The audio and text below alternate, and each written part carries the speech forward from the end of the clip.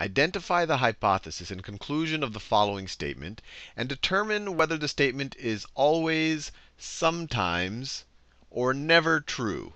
So let's see what the statement is. We have x, well, this should be an x squared plus 5x plus 7 is greater than 0 for all real numbers x. So first, let's rewrite this as a bit of a proposition, as an if-then statement. And then it becomes a lot easier to identify the hypothesis and the conclusion.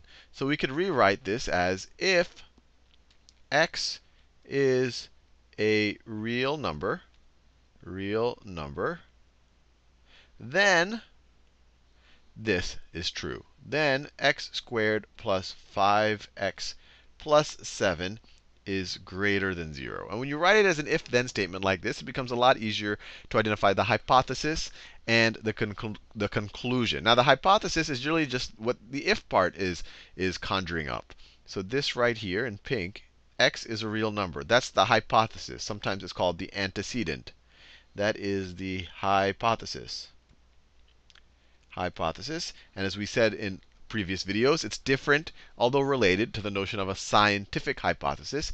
Here we're dealing with the hypothesis of a hypothetical proposition. Don't want to confuse you too much. It's what's inside of the if part of the statement. The conclusion is the conclusion from the then, or it's the consequent right here. Then that. That right there is the conclusion. Conclusion. We could have labeled this too. The conclusion here is this statement right here.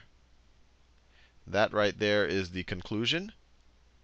That is what you conclude if x is a real number.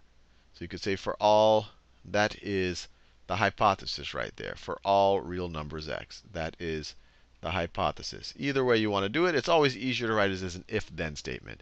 Now, the more interesting question is whether this statement is always, sometimes, or never true. And the first thing that might pop out at you is that the coefficient on the highest degree term here, on the x squared term, it's a positive coefficient. So this is going to be an upward opening parabola.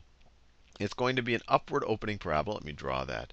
So if this is the x-axis, right there, whether this is always, sometimes, or never true rests on whether the vertex, whether the minimum point of this parabola is above or below the x-axis. Let me draw it for you. So if the parabola looks like this, then for any x you pick, the value of the function, the value of x squared plus 5x plus 7 is always going to be greater than 0. If the function looks like this, then you're going to have some values for x where it's greater than 0, but you're going to have some values for x where it is equal or less than 0. So we have to determine whether it sits above, or maybe, I guess, on or below the x-axis. And that's the y value of the vertex. Now, we know that it's not never true.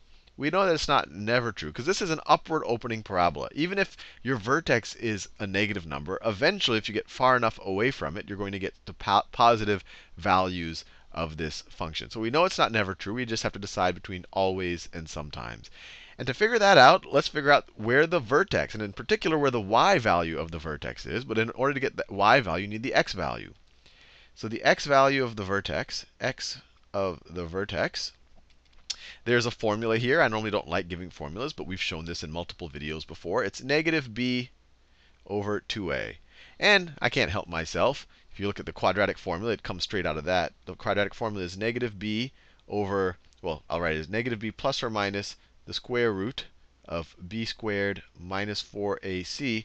All of that over 2a, or you could write it as negative b over 2a plus or minus this thing over 2a. You normally just see it with a big 2a in the denominator, but you could split it up like this.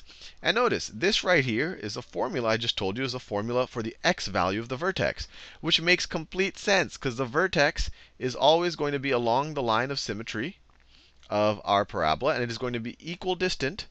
It's going to be equidistant from each of the zeros. So you get a 0 in the plus direction. This is the distance right here. This is one of the zeros in the plus direction. And then if you subtract, that's the other 0. So it makes sense that negative b over 2a is the x value of the line of symmetry, or the x value of the vertex. Now, with that said, let's actually figure out what the x value of the vertex is for this problem. So we have x squared, so negative b over 2a. So this is equal to negative 5, because b is 5, over 2 times 1, over 2. So that's the x value. Let's figure out where it sits, whether the y value for the vertex is below or above the x axis. So the y value, we'll just have to substitute into this. The y value of the vertex is going to be equal to negative 5 halves squared. Negative 5 halves squared plus 5 times negative 5 halves. And then finally plus 7. Let's see if this is positive or not.